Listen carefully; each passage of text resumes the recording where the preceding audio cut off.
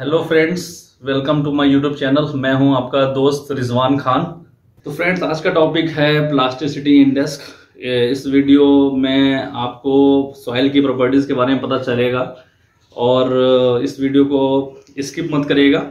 Skip करेंगे तो उसमें आपको इन्फॉर्मेशन नहीं मिलेगी, इसलिए इस वीडियो को पूरा देखिए, लास्ट तक देखिए। और आपको अच्छा लगे तो please please please share, subscribe and like my channel meteor nights. Thank you for watching. This video represent about plasticity index. Plasticity index depending upon water content soil may appear in 4 state.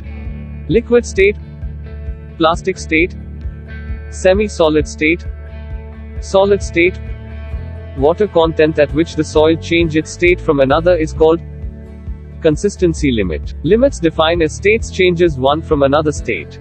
Types of limit are liquid limit, plastic limit, shrinkage limit.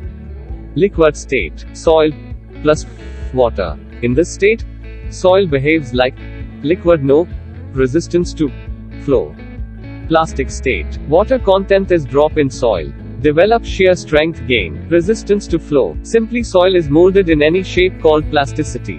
When water again drops from plastic state, it turn into semi-solid state. Plasticity index graph, defined as pi or IP. Plasticity index called size of range of water content in the soil. Usually plasticity indexes depend upon amount of clay minerals present in soil. A high value of pi indicates high percentage of clay present in soil. Description of plasticity value. Below 7 it become non-plastic. 7 to 17 it has medium plastic. Above 17 it is called high plastic. Coarse grained soil has no mineral contained, so soil consists 0 plastic limit. Organic soil has high liquid limit, high plastic limit.